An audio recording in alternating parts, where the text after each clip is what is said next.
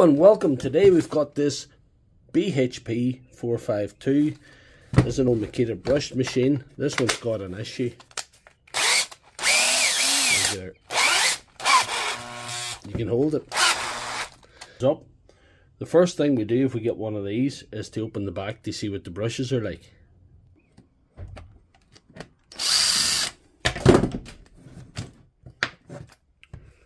Well, a quick look will tell me that somebody has replaced the brushes in this in an attempt to try and fix it, but it hasn't done the job. The bearing's okay, but we know the motor has expired. We need a new one.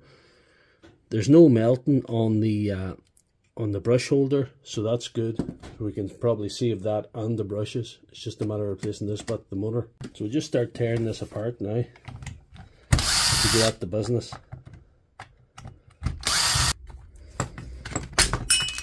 There we are.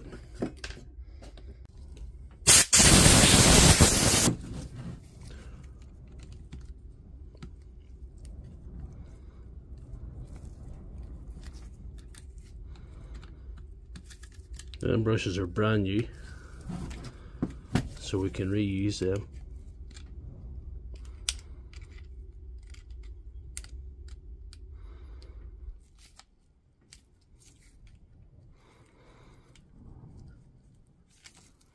They're sliding okay in the holder too, so that's important.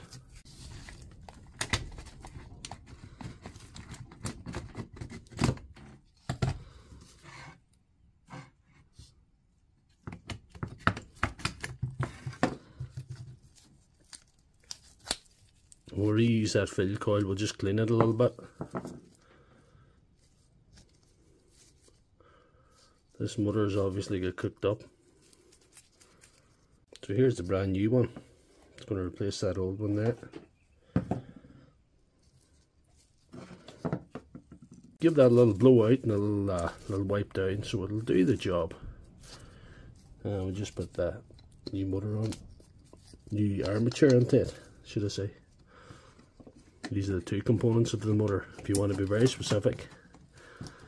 That hasn't had any exceptional heating, so we'll be able to reuse that. This should be a good job when we're finished. There's little knots there.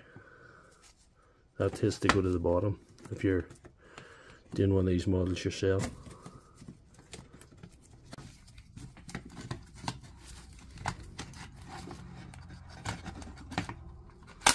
That's slotted in like that.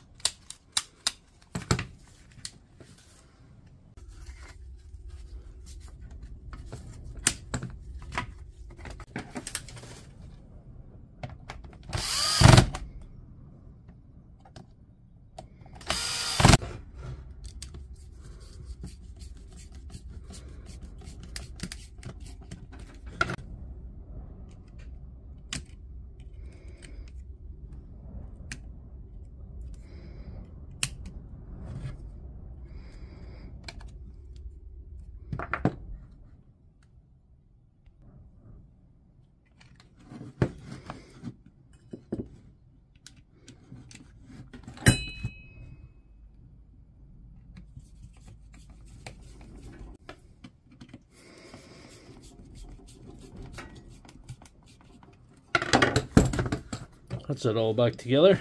Let's put a battery in and see what happens. Try it now. I just can't hold it the same, so it looks like she's fixed.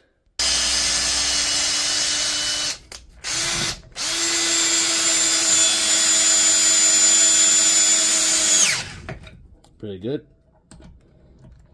Try a new one.